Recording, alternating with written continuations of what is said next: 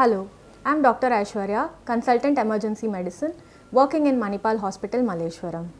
Today, I am here to talk to you regarding trauma. Every year on October 17th, World Trauma Day is celebrated worldwide. 1.3 million people globally die each year due to road traffic accidents and 20 to 50 million people suffer non-fatal injuries. In India, according to statistics, we get 60% of our critically ill patients presenting to ED due to trauma. According to Ministry of Road Transport and Highways, 4,50,000 RTAs happen every year, leading to 1,50,000 people dying and 3 lakh people ending up with disability.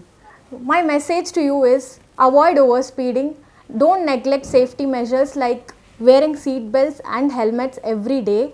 So the theme for this year's World Trauma Day is workplace injuries, prevention and management. So we need to ensure work safety for the employees with proper training, appropriate first aid measures including risk assessment in the workplace and transfer to higher center as early as possible for rehabilitation and management.